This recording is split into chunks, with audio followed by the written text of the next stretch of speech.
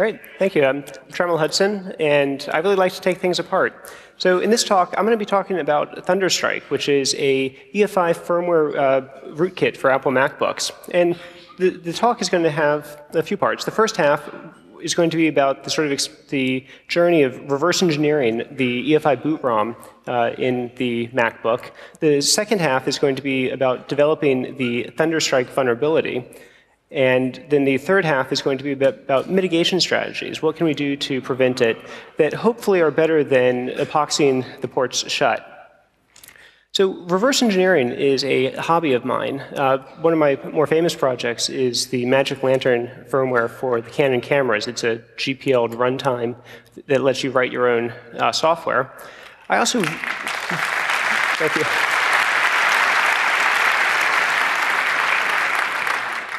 I also really enjoy retro computing and digging through old computers and in the ROMs to see what sort of Easter eggs there are, such as this Mac SE that contains 4 photos of the team that worked on it back in the mid-'80s. And I'd really like to thank my firm, Two Sigma Investments. It's a high-tech hedge fund in New York City that has encouraged me to do this research and to publish it. I'd especially like to thank my colleagues Thor Simon, Victor Duchovny, and Larry Rudolph for their assistance in preparing this for publication. You might ask, why is a hedge fund interested in this sort of vulnerability? And it really comes down to security, that we care about the security of our data and of our systems. And we'd heard about some attacks on MacBooks, and we were thinking about deploying them. So I was asked to use my reverse engineering skills to look into some of these attacks. So I started by going through and reading and watching conference presentations. And there's an enormous amount of marvelous presentations. In fact, a lot by people who are even here today that helped teach me about how systems boot and how to protect the boot process. Although most of them are looking at the Intel and Windows side of things, the secure boot path, and comparatively few are looking at Apple's boot time security or things like Thunderbolt security. The Snare's Black Hat presentation in 2012 was the one that actually started me on this project. So with most reverse engineering projects, the first thing that you need to do is get into the system to get a feel for what's there. Apple uses these pentalobe screws to make it a little bit more difficult to get in. I did it the old-fashioned way and made a bit of a mess, but you can also buy screwdrivers for a few dollars or a few euros. So once you get inside, Apple has done a beautiful job on the aesthetics of this machine, despite the fact that they make it so hard to get into. They've really paid a lot of attention to the aesthetics and the layout. Usually what happens with malware is it comes in over the Wi-Fi or the Ethernet, gets a buffer overflow into RAM, gets some code running on the CPU that eventually writes something to the hard drive. What this talk about, though, is the boot ROM, which is this chip over here. If we zoom into it, we can read out the part number, the 25L6406. And we can look up the data sheet. It's a 64 megabit, 8 megabyte serial flash. And we call it a boot ROM, but it's really an EEPROM with flash memory in it. SPI means that it has data in, data out, and external clock that's controlled by external hardware. What a lot of other researchers have done is use the Bus Pirate, which is a off-the-shelf logic analyzer tool, and it comes with these test clips so you can easily hook it up. The problem is the Bus Pirate's kind of slow. It takes a couple hours to read and write the ROM, and it's very fiddly. Since I do a lot of work with ROMs, I've actually built a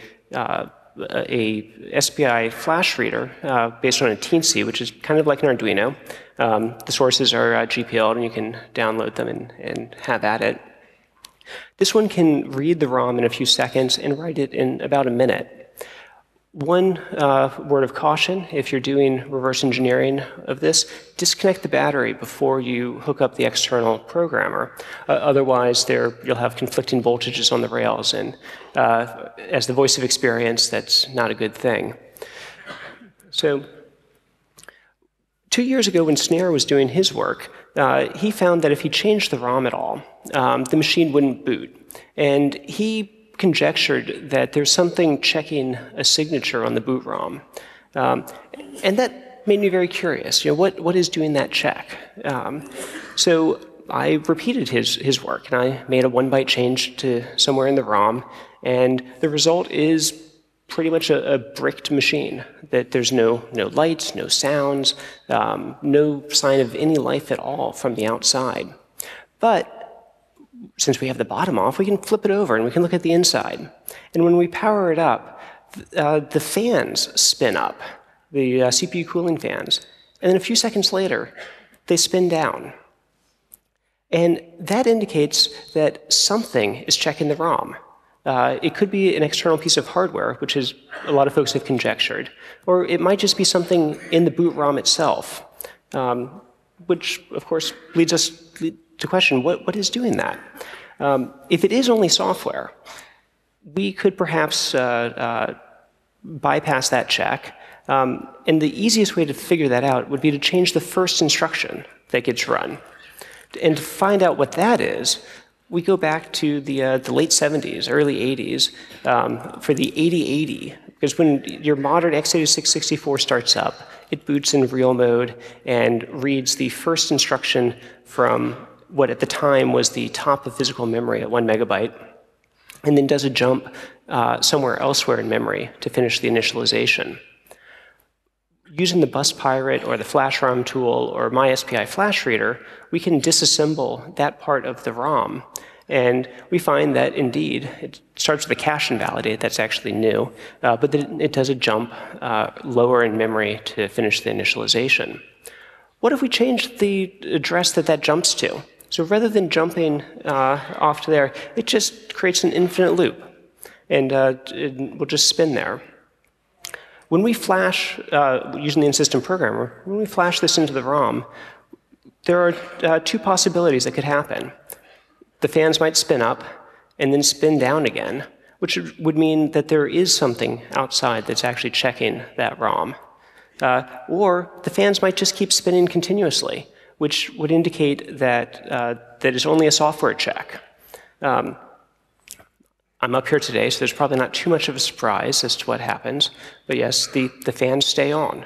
So this gives us one bit of output before the rest of the system has started, that we now know a way to signal what's going on. And this infinite loop is a very common reverse engineering technique. You can drop it somewhere in the code, and if the system hangs, that means that your code is running. But this also means that there is no external hardware. Apple used to have a TPM on their motherboards, but they actually removed it because they weren't using it at the time. So as a quick recap, we can now reprogram the ROM with the in-system programming hardware, and we know that there's no external hardware that's actually checking the ROM validity. But something is checking the validity, and we need to find that piece of code. So to figure out how the ROM is organized, we can go to Intel's EFI specification for their firmware volume. And it has this field labeled signature, which sounds perhaps likely, except it's literally just the 4 characters _FVH. There's this checksum, but it only covers the header. And the other interesting thing in this section is the 0 vector, which isn't really defined what it's used for. So we'll come back to that. If we do a hex dump, and there will be some hex dumps in this presentation, if we do a hex dump of the top segment of the ROM, basically the last 64 kilobytes, we can spot that _FVH signature pretty easily.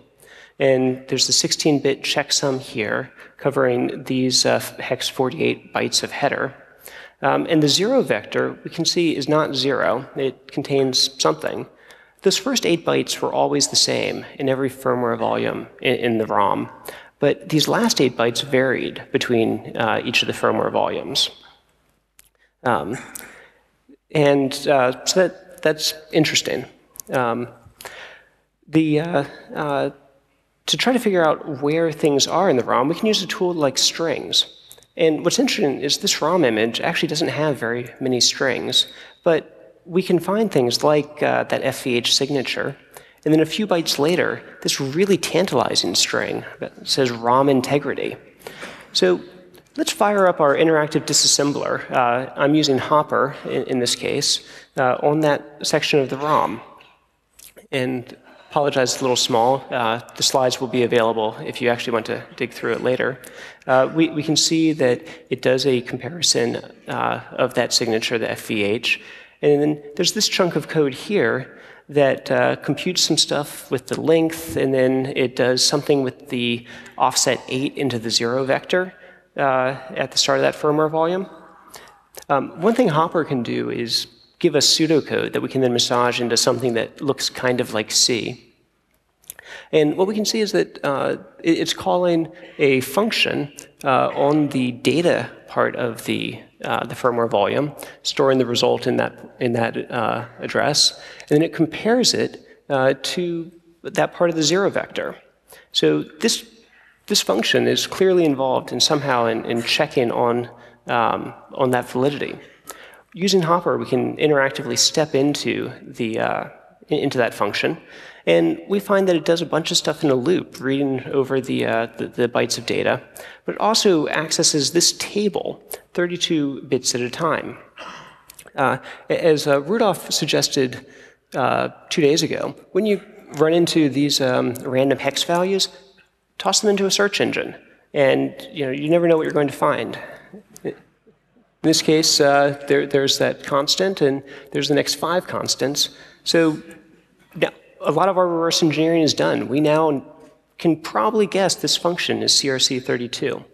And in fact, we can now make a 1-byte change to the firmware, manually compute that CRC32, reflash it with the in-system programmer, and it now works. So we have a new bullet point that there's only a boot time CRC32 check of the ROM. This is not a cryptographic check. This is only to ensure that the ROM has not accidentally been corrupted or that somehow it has been misprogrammed. So simply by regenerating that CRC, you can change the ROM. You might ask, why isn't there a cryptographic check? Other researchers have looked into this and come to the conclusion that the flash ROMs are only checked when they're being updated. And once it's written, it's never checked again. One possible reason for that is for speed, to have a faster boot time. But doing the CRC requires reading through the whole ROM anyway, so it's not like you're going to save that much time. The real reason is that malicious software can just skip the checks. That if you can write to the ROM, you can just change that whatever the function is and to always return true, or it can return a pre-computed hash value. So without any sort of cryptographic hardware to help out, a software-only attempt is doomed to failure. Earlier, I'd mentioned that there weren't a lot of strings in the ROM image. In all 8 megabytes, very little of it had any actual human-readable strings. Most of that was up here in the early boot code, and there are 2 copies. I don't fully understand why. This is a graph of the entropy of the ROM generated with binwalk, which is a really great free software tool. The 0 entropy regions are free space. They're all Fs. And the rest of the ROM is very high entropy, which could be encrypted or compressed. So when to figure out what part of the ROM to look at, we can decode the flash descriptor region of the ROM. And flash ROM tells us that the BIOS is the latter part of it from 190000 up until the end. So let's look at what's stored at the start of that BIOS region. And again, we can go back to our hex dump. And it looks like a firmware image file section. So we've got 3 bytes for the length, about 15K for this section. The next byte is the section type, and type 1 is a compressed section, which matches well with what we thought. So we then turn to the compression section documentation. And we see the next 4 bytes are going to be the uncompressed length, about 36K, so they've got a little better than 2 to 1. The next byte then is the compression type, and they've got type 2, which is not defined in the specification. So that's a bit of a problem. What I did notice, though, is that these next 4 bytes in all of the firmware sections were the same. What do we do when we see something like that? Toss it into the search engine, and we get a perfect hit for LZMA at compression level -7. So to verify this, we can use a tool like DD to extract the compressed bytes, skipping that 9-byte section header, filtering it through LZCat, which will decompress it if it's a valid LZMA format, and no complaints from LZCat. That's great. The file sizes match up with what we saw in the header, and there are now human-readable strings. These are just absolute golden if you're doing reverse engineering, especially printf strings, those %0d and %0s and whatnot. Those are what tell you how things are happening inside the code. So once you have that sort of thing, it's very, very easy to start figuring out what else is going on. So we now know how the firmware volumes are compressed. It's type 2. We can flash new code with the in-system programmer after recompression. I'm not the first person to figure this out. I'm quite certainly not the first person, but I've never seen anyone else write it down. So I wanted to make sure that this is now out there where other people can start working with these firmware volumes. Thank you.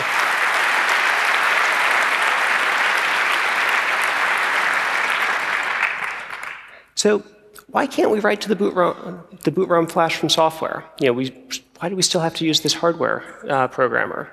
And it turns out that the flash is not directly connected to the CPU. That the flash over here is actually connected to the platform controller hub, and access to it is mediated by things like the management engine. When the system boots, the UEFI forum recommends that all of these regions be locked as quickly as possible. This is done via registers like flockdown that control access to the configuration, the read-write access, and they can only be cleared during a hardware reset. So this means that once the system is booted, you can't write to those parts of the ROM. But we know that Apple updates the firmware, that they pretty regularly ship EFI and SMC firmware updates that write new code into this ROM. And it has a really nice GUI that will make sure it's the right version for your system and whatnot. But under the covers, it's using a command line tool called bless that takes the SCAP file that is stored in the image that you download and copies it to the EFI system partition, and then sets a EFI NVRAM variable so that the next time the system boots, it sees that variable, and it does what's called a recovery mode boot. So the SCAP file is another undocumented blob that we need to figure out what's actually in it. What are they doing in there? So hex dumps I spend too much of my life staring at hex dumps, and it's kind of a good way to get accustomed to what's going on in the machine. We can easily spot the file volume signature there, but it's not at the start of the file. It's actually offset by about 50 bytes, and we see that there's a 50-byte value amongst all those zeros. Based on the firmware volume specification, we know that that's the size of the volume, and we see there's a similar value elsewhere in the header, which actually matches the size of the total file. One thing that you encounter a lot if you do EFI firmware reverse engineering is that there are these 16-byte GUIDs, which they can be frustrating, but they're also marvelous search engine targets. So when we toss that into whatever search engine, we get a perfect hit on yet another EFI specification document. And as expected, here's the header size, here's the image size, and the rest of the fields are all 0. But one thing that we noticed there is that there's an extra 220 hex bytes at the end of the file. So let's look at that. Again, hex dump in it. And it's all high entropy. There's nothing human readable. It's just random values. On the off chance that this might be another GUID, what do? We search for it. We get one hit, and it's a mailing list post from just a couple months ago. I wish I had actually found this much, much longer ago. And it's describing a RSA 2048 SHA-256 signing and gives us a structure that's 210 hex bytes. So this matches very closely to the trailer that we're seeing. So this is a pretty good idea of what's going on there.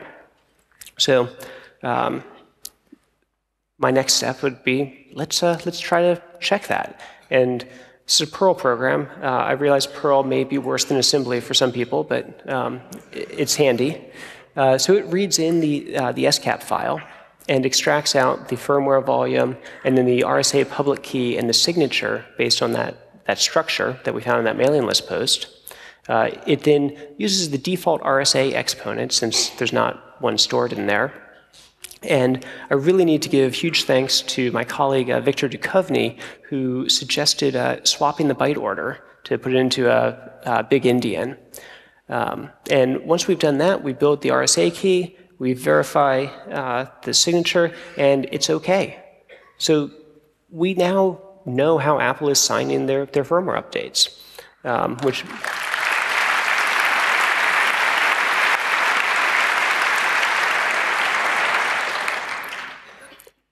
not only do we know how they're being signed, but we know that the bless tool doesn't check the signature, that it's something in the boot process that does it. And as a word of warning, if you bless an invalid file, bless will happily copy it to the partition, set the variable, and you will brick your machine. You will have to do a full in-system programming reflash of the ROM to clear that. So, but where are those signatures being checked? We know somewhere in that update process, but it could be hardware again. The management engine or the SMC perhaps could be helping out, or it might just be software. So if we do a binary grep for those GUIDs that we just found, we find one file in the uncompressed ROM that matches, and it actually matches all three of them. So if we look at the bit of code that works with them, we find that it does the GUID compares, as we'd expect. It checks the file size along with that hex 220 byte trailer. And it also then references this GUID, which is the DXE services table, which becomes very interesting. If we step a little bit further in the code to what refers to the DXE table, we find that it passes the firmware volume, the contents of the firmware volume, through a function pointer at offset hex 98 in the DXE services table. To find out where that is, we go back to the specification, and they don't give us offsets, but we can count 8 bytes at a time because we're in long mode here, and we find that that is calling process firmware volume. That takes the RAM copy of the firmware volume and essentially mounts it and makes it available to other functions in the firmware. If that succeeds, it then calls another function at offset hex 80. And this is dispatch, which will execute any code that was in the firmware volume that was just mounted. So assembly is a little messy. Let's translate that to some pseudocode. We see it does the GUID check. It does the RSA check on the SHA-256. It then calls process firmware volume and dispatch. That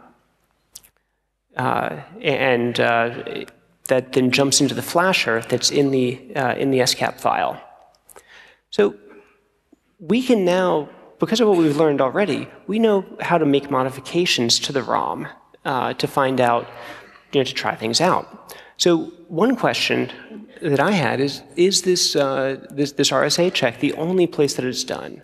Or is something in the management engine or some other hardware also doing it? So I can just comment it out. I can just put jumps around that so it doesn't get executed. And then I can generate a bogus SCAP file. Here's the trailer on it with the usual GUIDs and whatnot. But that is pretty clearly not a valid RSA signature in the file. So if I bless this SCAP and the machine bricks, that means that some piece of hardware is also checking it. But if the system accepts this SCAP file and updates the firmware with its contents, then that means that it's just software. Once again, I'm up here giving this presentation, so you could probably guess what happens. The firmware gets updated, which, again, is pretty fascinating. This means that the firmware signatures are only being verified by software. There is no hardware involved. So next question is, could we do this sort of change without internal access to the system? Right now, to make these changes, we have to open the machine and click to the ROM. And based on the work that Snare did with the Thunderbolt port, I thought we might be able to. So Thunderbolt brings the internal PCIe bus to the outside world. And when the system starts up, it enumerates all the devices on the bus, and it asks if they have any option ROMs that should be executed. Option ROMs are a legacy feature that literally goes back to the very first IBM PC with that Intel 8080. The BIOS was typically a mask or a UV ROM, and there were these 6 sockets where you could put in optional ROMs that would have things like BASIC and device drivers for other things. And the ISA expansion bus cards could also carry their own ROMs that would then become available for the BIOS. So we're talking about a legacy feature going back 35 years here. Using it as an attack vector is not a particularly new idea. John Heisman at Black Hat in 2007 showed how to put an attack vector onto an expansion card. And Snare's work on was pretty damn awesome. He built a gigabit Ethernet Thunderbolt adapter that could backdoor the OS X kernel. And that was done in 2012. That flaw is actually still in MacBooks. So if you put one of these Thunderbolt adapters with the option ROM exploit on it and boot the system, this is one that I built that will capture your file vault password. I have since changed it to a password 1, which is much more secure.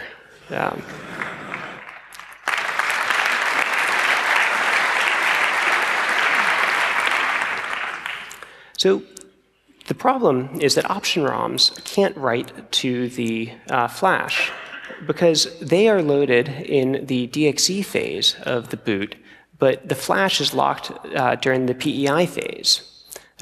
However, except during boot ROM firmware updates, in which case the flash is not locked. And we saw that the flasher code was running in 64-bit mode, which means the firmware update program is also running in the DXE phase, along with the option ROMs, which leads me to question, are option ROMs also loaded during those firmware updates? And the way that I wanted to figure that out, I could go through and do a bunch of reverse engineering and walking through code and stuff, but that's too much work. So I go back to the infinite loop trick, and I built an option ROM that just does an infinite loop. The EFI firmware is single-threaded, so this will basically lock up the machine.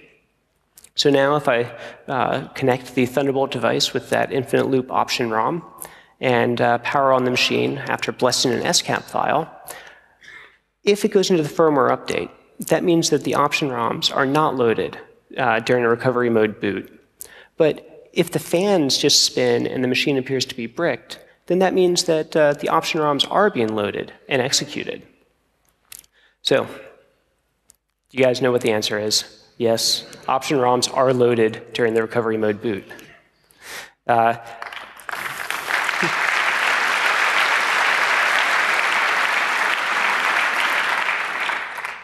However, there's a minor roadblock that there's a PEI 32-bit mode signature check of the SCAP file before the option ROM gets executed. So is there a way that we could bypass that check? If we go back to that pseudocode for the flasher verification, remember that process firmware volume is being called via a function pointer that's in RAM, not in ROM. So the option ROM could replace that function pointer in a process called hooking. So we can modify the option ROM to now to hook the process firmware volume function pointer and replace it with its own. And it also then stores the old one so that it can reuse it later. If you have a sufficiently large option ROM, you just put your whole firmware exploit in there, and it's game over. However, the one that we're using, the gigabit Ethernet adapter, only has about 32K of space available, so we can't put a full 8 meg ROM image in there. But what we came up with is actually even more interesting, that we can instead put in an RSA public key that we control, and the process firmware volume function will search through the firmware volume looking for Apple's public key. If it finds it, it mem copies it, our public key over it, then fixes up the CRC32, since we now know how to do that, and then it calls the old process firmware volume on this now modified image. And when we now boot the machine with, again, with the Thunderbolt device, with what we're called the Thunderstrike exploit, because all cool exploits have names these days. So when we boot up the machine, here's the exploit code running in the recovery mode boot, and we're not worried about stealthiness in this proof of concept. And now here is Apple's own firmware update routine, flashing our option ROM with, our RSA key into the boot ROM on the motherboard. And once that's done, we now own the system, and we can flash whatever we want using Apple's own update tools.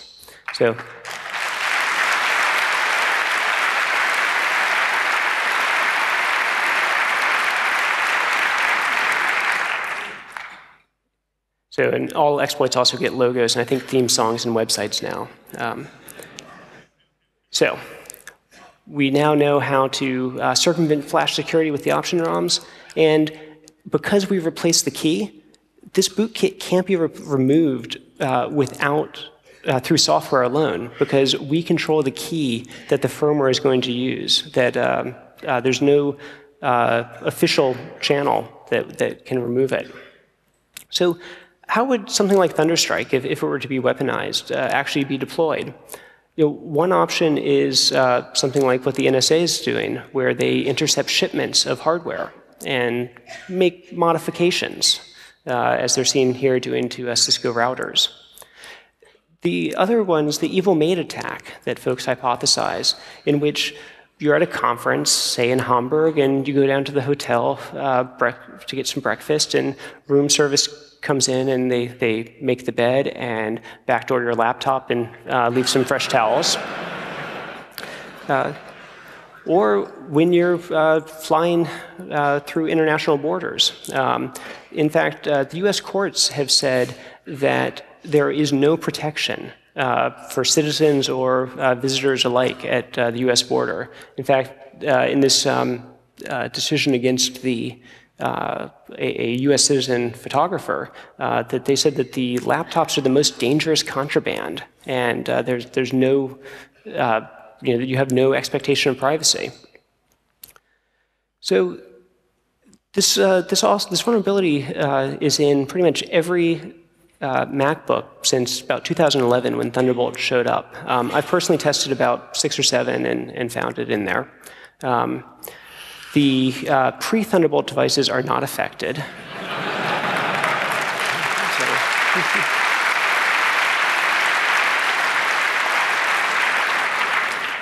These also have mask ROMs, so writing to that would be a more challenge anyway. You guys might also have heard of another exploit called Stuxnet. that spread via shared USB media and was able to get all the way into the air-gapped SCADA systems of Iran's nuclear refinement system. It turns out that option ROMs on external Thunderbolt devices can be written from that early boot code. So this allows Thunderstrike to actually spread virally through shared devices. So you get, you have a Thunderbolt Ethernet device that you share between machines at work, and it, is able to go across them. So, all Thunderbolt MacBooks are vulnerable. They can spread virally. What can we do to prevent this? So I've been in contact with Apple, and they have on their new machines, the Mac Minis and the iMac Retinas that we've tested, they're no longer loading option ROMs during firmware updates. They will be rolling this out for the other Macs. However, they're still loading option ROMs on normal boots. Snare's attack from 2012 still works. You can still get backdoored via the OS X kernel. It's also possible on the older machines to do a downgrade attack, that you can downgrade to an older, vulnerable version of the firmware and then attack it that way. And Thunderstrike v2 could use the Dark Jedi sleep attack, which you may have heard of. It was introduced yesterday here at 31C3 by Raphael and Corey. And what they found is that during a S3 sleep, all of the lock bits are cleared, including flock down and the BIOS control. The Thunderbolt option ROM is in a prime position to be able to do this sort of attack. It doesn't need to do any privileged execution. It's already running in ring 0. So there was not enough Club Mate for me to actually implement this last night, but look for it in a upcoming paper, perhaps. So Apple could add TPM hardware back to their Macs. It wouldn't prevent the Dark Jedi attack, but it would at least let you detect it on the next boot. They could also implement driver signing. Future EFI protocols have it as almost mandatory, but the version they have has this rather ill-defined architecture-specific security protocol. And they do implement that, but this is the entirety of the implementation. And it turns out that actually proto can never be null, so it just unconditionally approves every option ROM that it encounters, which does not provide any security at all. So because I don't think option ROMs are a great idea, and none of my devices need it, I've modified all of my MacBooks to bypass this call to process option ROM. And Thunderstrike actually does this on the systems that it infects, so you can't actually use Thunderstrike to remove Thunderstrike. It's closed the door behind it.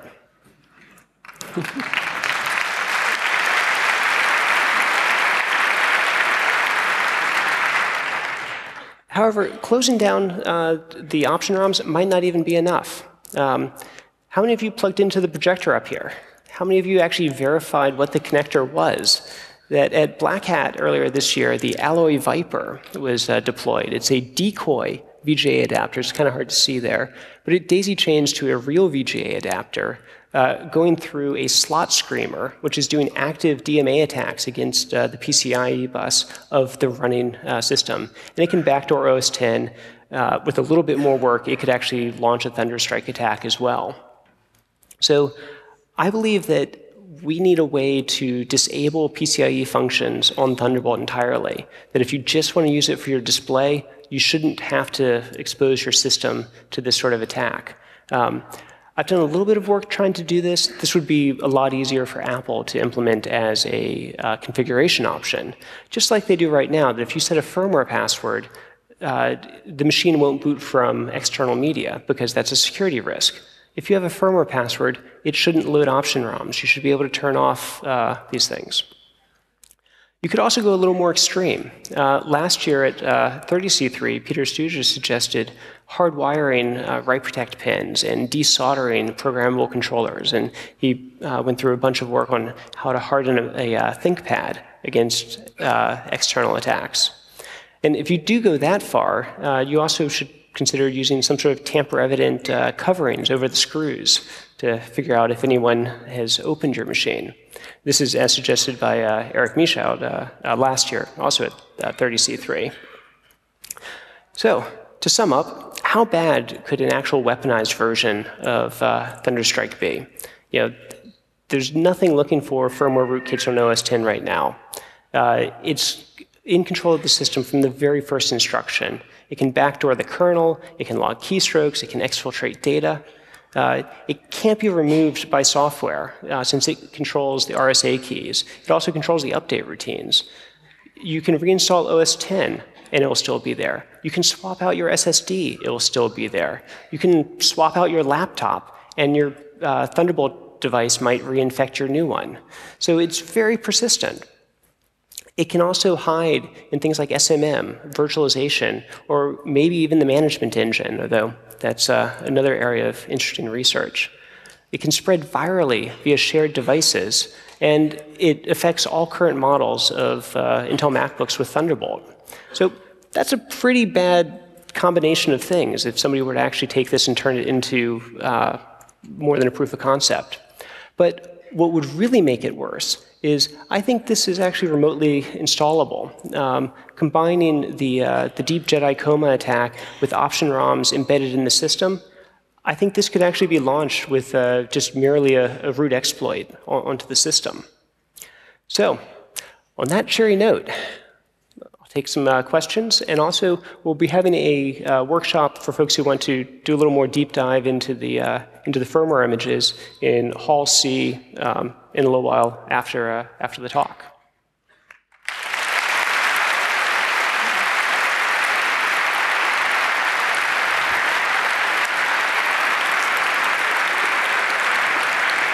Thank you very much, Tremor. We have some time for questions. First, are there questions from the internet?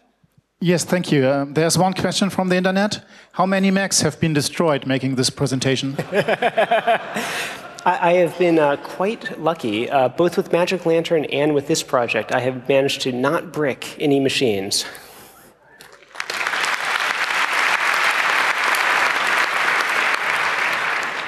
Okay, you can also line up behind the microphones if you have questions. There was a second question from the internet? No? Then microphone number 1, please. Thank you. It was a very, very cool presentation. If you have been thunderstruck and you bless an original firmware, will you brick the machine? Yes. Is that something that Thunderstruck can prevent? Yes. Okay. The proof of concept is very, very simple, that it could actually be much more sophisticated. It could detect that this is an Apple-signed file and do something different. It has total control of the update process. So it could even allow the update to go and then patch it after the fact, depending on how sophisticated you want it to be. Or it might just pretend to run the update and then ignore it. Okay, thanks. Microphone number 2. Yeah, the way I understand it, you have to request the EFI upgrade while that Thunderstrike device is attached in order to do the exploit, or is it possible to do it just like by attaching it without having an EFI upgrade? So the option ROM can initiate an EFI update, that it can, basically anything that the kernel could do, the option ROM could do. But does it have to be attached during the boot phase, or can I just attach it while the thing is running if I want to? So in this case, with a passive device like the gigabit Ethernet adapter, the machine does have to be rebooted. Okay, so if I just attach it while it's running to a second screen, it should be possible, but I have to reboot it basically. Yes, you do have to reboot it. So from the perspective of someone who's been attacked, they come back and they find their machine is rebooted or their machine is shut down, and they would say, curses. It's pretty rare that Macs crash, but they do crash occasionally, so it's not out of the question that would tip them off. Okay, thanks. Yeah. Microphone number 4. Hi. So this attack would be mitigated on PCs with Thunderbolt by secure boot requiring option ROM signing, right? Absolutely. So a case where secure boot does actually protect against a vulnerability being demonstrated on stage. I believe so. Awesome. Thank you. Microphone number 5. Hi, thanks for your talk. Here in the back. Can you imagine this is working on other laptops too, since this is an PCI Express option ROM thing? Could this be done on not Apple devices too, in some other fashion? So John Heisman's work was on a PC using just a generic PCIe card that had a programmable option ROM. A lot of SATA controllers have them and are potentially vulnerable. The ease of sort of evil maid attacking a MacBook via Thunderbolt is much simpler than having to open up a PC and put a card into it. Okay, microphone number 1. So this would also apply to other machines with Thunderbolt. For example, the better Lenovo's have Thunderbolt now, and if you switch off the TPM chip, then you're probably vulnerable. Or if somebody has a private key and signs the malware with a private key, then you are all vulnerable, I think. Exactly, and as Matthew had pointed out, that if you have a secure boot that actually signs the option ROMs, then they would not be vulnerable to this. Although a device with Thunderbolt would potentially be subject to the slot screamer attack, which was an active PCIe DMA device. Another question from the internet? Yes, thank you. I've got two other questions. The first one is, could you imagine of a pure software solution as well? And the second one is there a way to detect that the ROM is tampered with?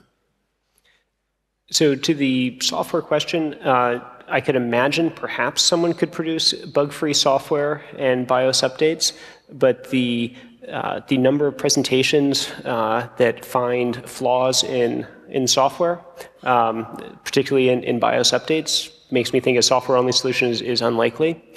And what was the second question again? Is there any possibility to detect that the ROM is tampered with? So in the proof of concept, it's quite trivial. It actually advertises itself with the logo.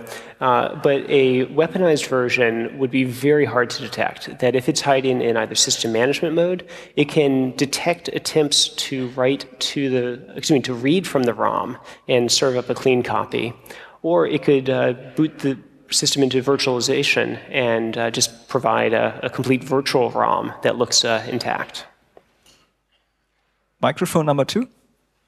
Are you missing any features like booting from network if you disable the option ROMs? No. It turns out that the modern MacBooks have the driver for the gigabit Ethernet adapter bundled into their boot ROM already, so the option ROM is completely superfluous. It serves no purpose. Thanks. Number 1. Okay, 2 quick questions. First, if you mentioned, I think that you have to bless a firmware update to launch the attack. So if I set a firmware password and shut down my computer before I leave it in my hotel room, can I prevent it? No. The firmware password is actually checked after option ROMs. So there's a much simpler attack that an option ROM can actually just clear your firmware password. And to the other part of your question, the option ROM doesn't actually even need to boot OS X. It can just set the NVRAM variable and initiate a recovery, and then initiate a recovery mode reboot from the option ROM, because it's in ring 0. It can do pretty much anything. Okay. Microphone number 3. So, do you think that an open source solution as opposed to an open standard solution would be able to avoid this problem, or have you investigated in particular coreboot, if coreboot is vulnerable to this problem? I believe coreboot is not vulnerable to either Thunderstrike or to the Jedi Coma attacks. I have not done really any work with coreboot, so I'm not sure.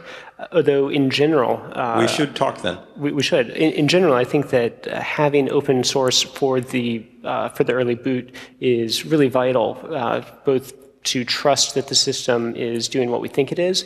And this is one of the reasons I'm really excited about things like Bunny's laptop, where all of the source for every piece in the system is available, so that we can actually understand how it all works. Okay. So we are running a bit out of time, so please keep your questions and, if possible, the answers short. Microphone number 4. Yes, as you've shown, the firmware update not only contains a signature, but also a public key. What happens if you replace the public key and then just create another signature? Have you tried that? I'm sorry. Yes, actually, I didn't go into it in the presentation. I have a paper that I hope will be coming out sometime soon that actually goes into a lot more of the technical detail. The public key in the signature is actually ignored. You can write whatever you want there, and it doesn't matter. The public key is actually stored in the boot ROM. There are actually 5 public keys, but only key 0 is ever read, and that is the one that is actually used to validate the signature. Thanks. Microphone number 2. Have you looked at other attack vectors than Thunderbolt that expose PCI lanes like express cards? I have not, but I've received email from someone who has looked at it and suggests that it would also be vulnerable to this sort of attack. Microphone number 1 again. Can I launch this attack from another MacBook with a Thunderbolt cable, or do I need special hardware? That's an interesting question.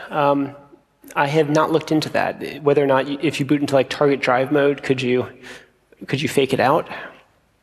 Possibly. That might be cheaper. I don't know. I haven't looked enough into that part of the firmware. Microphone number 5. Yes, you said that with your exploit you can close the door behind you for this exploit. Can you provide the service to close all our MacBooks? If anyone would like to borrow a Thunderbolt Ethernet adapter. So right now, my proof of concept has a lot of hard-coded things for the specific version. So I've verified that the sort of exploit works against the other ones, but I've only actually implemented the 10,1 MacBook. So if you have one of those, I'd be happy to let you upgrade. Microphone number 3. Okay, so I'm wondering, since the option ROM is only loaded during boot, and you can basically, as far as I know, prevent DMA access while the system is running by setting a firmware password. And you said it's possible to write the option ROM if you are early in the boot process. Is there any way, once you've booted, to check if your Thunderbolt adapter has been infected? Potentially. So from a clean system, you could read out the option ROM and find out if it contains an exploit in it. But once from an infected system, if it were being sufficiently stealthy, it could mask that attempt to read. And you had a second question that I thought was quite good. That regarding DMA. There's a lot of interesting work being done with Thunderbolt and DMA attacks, especially looking into how well does VTD and the IO MMU actually protect you. And it's not clear that it provides as much protection as we would like. Microphone number 4. Okay. Forgive me if this is a stupid question, but other than open sourcing the boot process entirely, which is a no-brainer, could vendors protect against this kind of attack by using something like timing-based attestation of the boot firmware? So knowing the timing signature that the legitimate firmware has and measuring that in the operating system or some another kind of electronic device that measures that then if an attacker uploads their own malicious firmware, they at least have to emulate the timing side channel of the legitimate firmware? So to the first part of the question, I don't think so. The MITRE presented a really neat piece of malware called Tick that I think was 51 bytes and was capable of beating the timing-based attestation. The other is that it could boot the system under a virtualized environment, or it could just rewrite the timestamp counter. That it's in ring 0. It's in real mode. It can do really whatever it wants. Okay, thank you. Another question from number 4. Just two very short questions. The one was to verify again, you said the current iMacs and Mac Minis are not affected and future MacBooks won't have this problem? So Apple has produced a fix that they are shipping in the current Mac Minis and iMac Retinas that protects against the proof of concept. However, it leaves a huge hole in terms of the option ROMs that I believe could be a Thunderstrike V2 would fairly easily be able to attack. And the second question was proprietary TPM modules have been criticized. What do you think are they more helpful, or are they in any kind, do they have any drawbacks if they're not open source? So is it better to have a machine with a TPM module or without one? So perhaps TPM is not exactly the right word, but some systems have sort of coprocessors or sometimes even hardware devices that will leave the main CPU and reset until they do cryptographic verification of the boot ROM.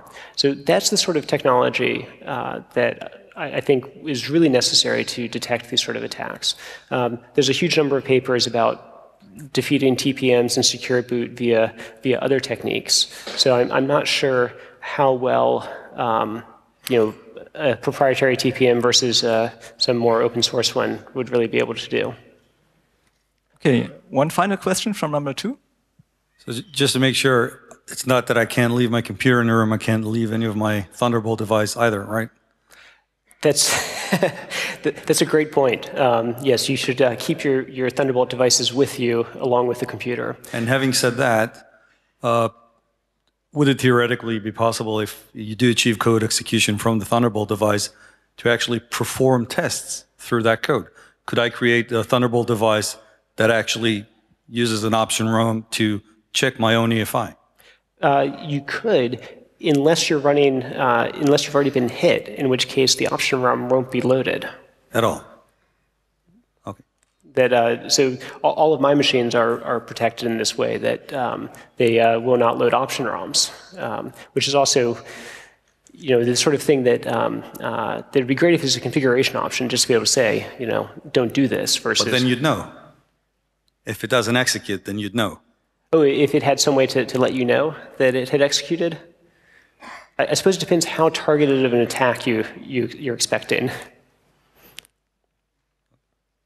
Okay, so please give again a round of applause to Cemo.